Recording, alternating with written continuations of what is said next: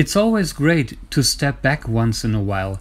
We're so spoiled by all the high-tech surrounding us, so it's just great to see how little we really need in terms of features and bling bling, and still can get truly great results. So today let's celebrate simplicity. I so much love doing just that, and I hope you'll understand a little bit why after having watched this video. Hey Taka, hey, look what I bought. What's that? I bought a brand new professional SLR camera. Wow. It's a Christmas present for a young aspiring photographer. Oh, cool. Yeah, look what I got. It's from Pentagon. Okay. And it's the XR. It's a brand new camera. What takes that?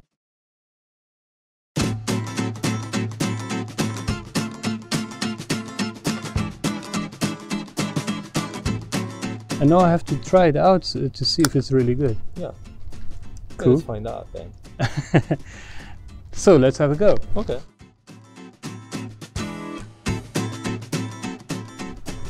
This is the famous Ernemann Tower. And this is the XR 1C. And I've got all the paperwork with it. Let's see what we have. This is a list of all the service stations in Eastern Germany when your camera has a problem. This is for a flash, and this is the receipt. Camera was bought in 18th December 1986, new, and the camera, including the 1.8 lens and a camera bag, was 380 Eastern Mark. And then he bought a lot of other stuff with it, and this is original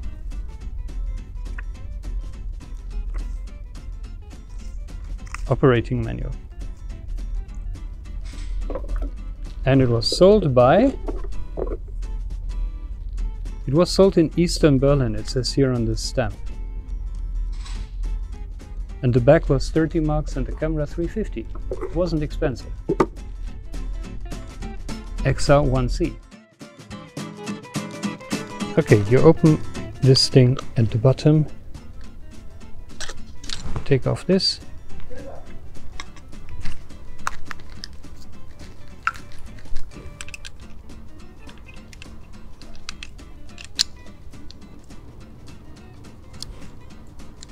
Click. It's all pretty straightforward, like in any other camera.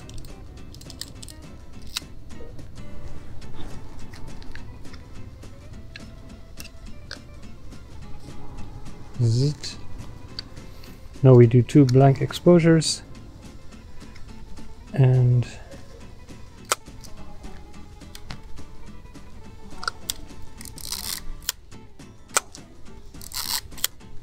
okay, finished. Now we can shoot.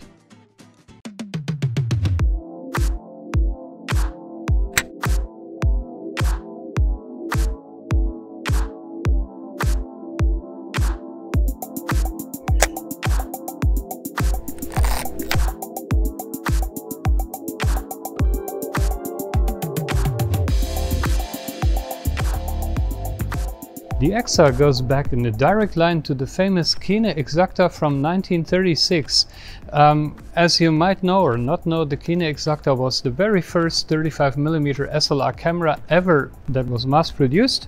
Fast forward to 1951, after the Second World War, people were struggling a lot, and all these expensive cameras that were finished after the war, the Exacta cameras and others, they were meant for export, to bring foreign currency back to Eastern Germany. So the IHG, the factory of the Exacta, was to come up with a cheaper version of that camera, and that was the XR. This was born in 1951, and then it stood in production basically unchanged until 1987. Only the cosmetics were changed. So this is the last makeover in fancy black plastic finish from the 1980s, but the internals are the same as in 1951.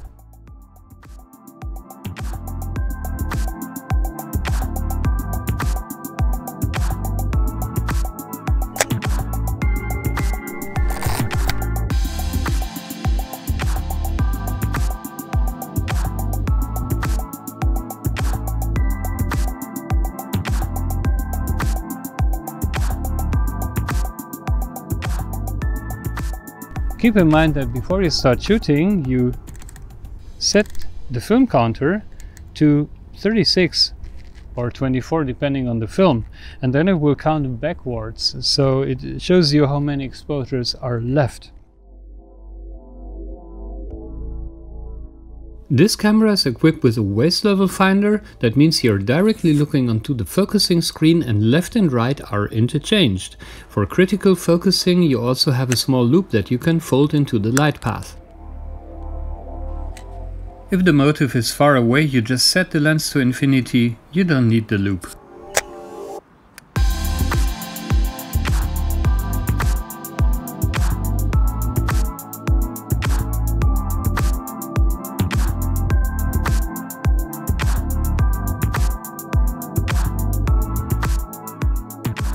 Yeah, okay, in 1986, when this camera was sold new, it was already what we call in Germany an Oldtimer vom Fließband, a classic fresh from the assembly line. Pretty dated design, and but still it's very interesting to see all the peculiar stuff that's going on here. For example, it's sort of like it's a left-handed camera. You would hold it like this, and also a bit like a medium format camera from below, you know, and then here is the shutter release. And the reason for that is that the original, the big version, the Exacta, also was a left-handed design. The feature set, as you can imagine, is pretty basic, but also shows a lot of peculiar characteristics of the 1930s. For example, we've got the waist level finder, of course. This is a somewhat updated, simplified version with a lot of plastic going on, but the viewfinder is interchangeable, which sort of was a real pro feature in the 60s or 70s, but it was standard in the 30s or 40s maybe. We've got this left-handed shutter, as I told before, and then you've got this funny thing here, this lever, it locks the shutter. So if you pull this to the left, you cannot trigger the shutter. Not really sure what that's good for. We've got exposure times from 1/30th of a second to 175th of a second. That's because of the very basic shutter mechanism. No long times and also no really short times. And of course B for long time exposures. Then we've got this film counter, and I think that's it. This button here is to rewind the film to, you know, unlock the spool.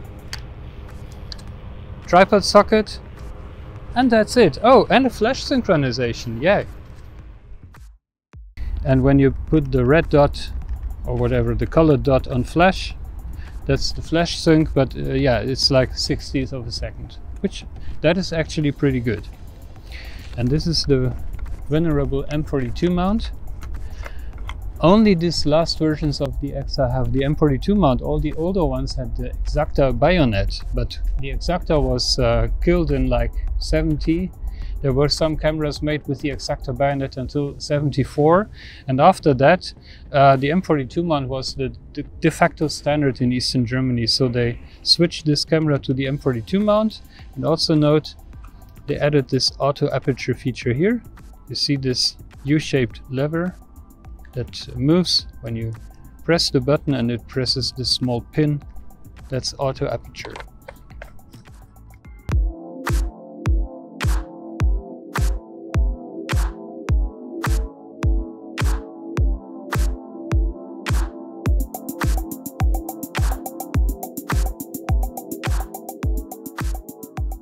So what always happens, at least to me, is I pick it up like this and I start to focus with the left hand as with any other camera, and then I'm like, oh, this is a camera for left-hand people really. So pick it up with the right hand, focus with the right hand, and then trigger the shutter button with the left hand. You really have to get used to that.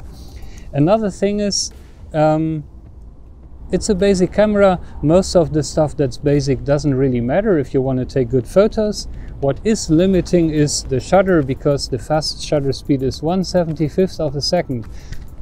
In this weather, remember the Sunny 16 rule. You're shooting an ISO 100 film, for example, and that tells you a hundredth of a second at f16. Now I've got a yellow filter, so maybe f11 is good, or if you have a little bit overcast weather, it will be f8 or something, and then you can only go to 175th of a second. So the biggest aperture that you are going to use in these circumstances is maybe 5.6.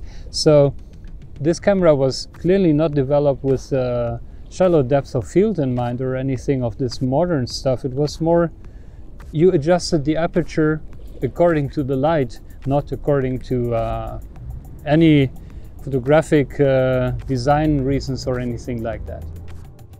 One thing why I love waist level finders is it's easy to take, you know, shots low on the ground, like what you do today with an iPhone or something, or with a camera with a flip screen.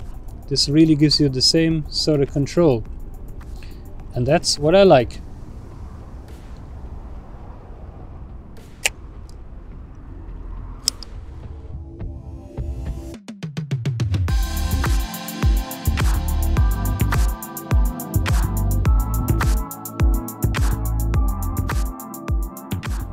As you might guess, taking portrait shots with a waist level finder is a nightmare.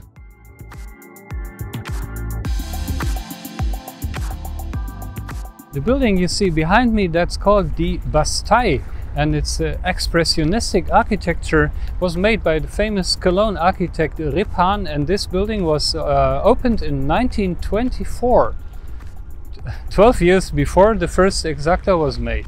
Even earlier.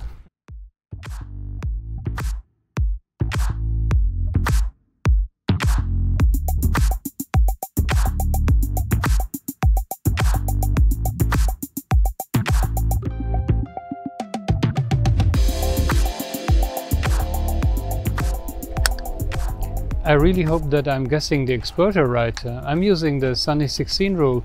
This thing of course doesn't have a light meter.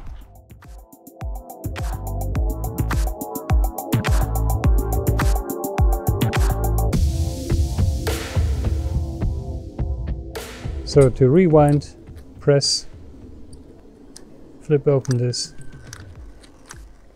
and rewind.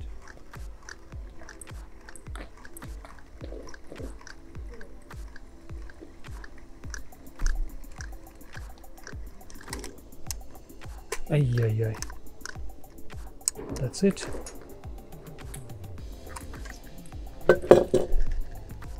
And there's your film. Now comes the funny, peculiar thing that I didn't show you before. The shutter of this camera, it doesn't have a shutter, as you can see. There's no shutter. The reason is that there's a very basic mechanism, and the flip mirror is part of the shutter. So you see the mirror is down, and from the back it serves as the first shutter curtain. And when you fire the shutter, only the mirror opens, and then there is like a flap that comes up to close the shutter. And now you see from the front there's like a curved flap. And that's the whole shutter mechanism. This was super easy to make. It's absolutely unique, only made ever in the EXA. Oh, that's also something you have to remember. This camera does not have yet the instant return mirror. That means when you take a shot, the mirror comes up, but it doesn't go down after the exposure. But that's, in 1951 that was standard. The instant return mirror was invented, I think, in 54. And also keep in mind that Hasselblad cameras never had an instant return mirror, not even in the 90s.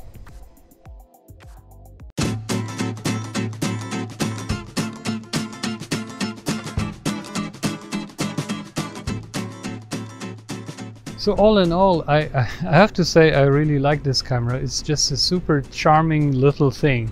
It looks kind of cute, you know, but it's more capable than you would think. The only real problem is the shutter. The 1/75th of a second, I find it pretty limiting. If you look back in times, if you look into the early 1950s, it was pretty common back then. Many cameras back then still had leaf shutters, and they also would do like a 200th of a second or something like that as the fastest time. So this camera wasn't that bad when it came out.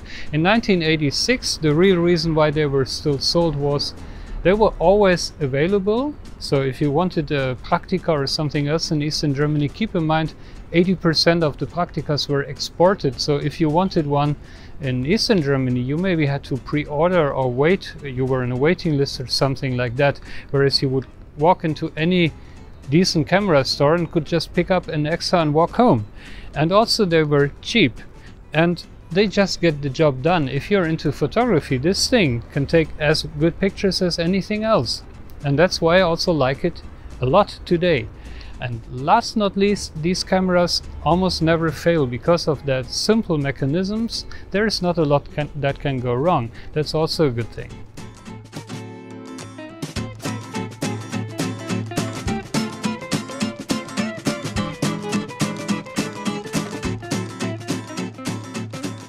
That's it for today. I hope you liked it. If you did so, then please leave a like, subscribe to my channel if you haven't done so yet. If you've got any questions or comments, write something in the comment section below. I always love to read all your comments.